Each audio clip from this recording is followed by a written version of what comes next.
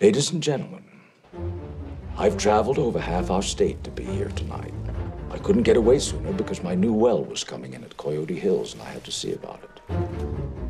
Ladies and gentlemen, if I say I'm an oil man, you will agree. I'm a family man.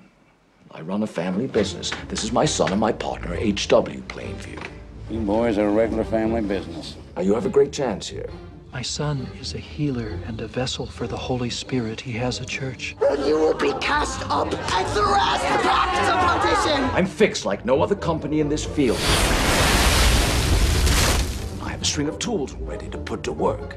That's why I can guarantee to start drilling and to put up the cash to back my word. I assure you, ladies and gentlemen, no matter what the others promise to do, when it comes to the showdown, they won't be there.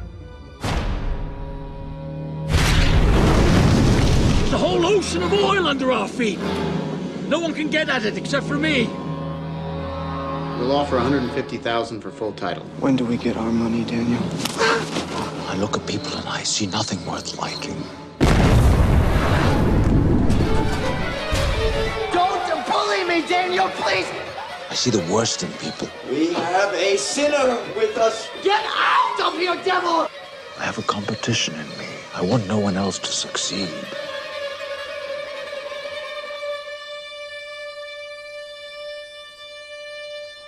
I can't keep doing this on my own. With these, people.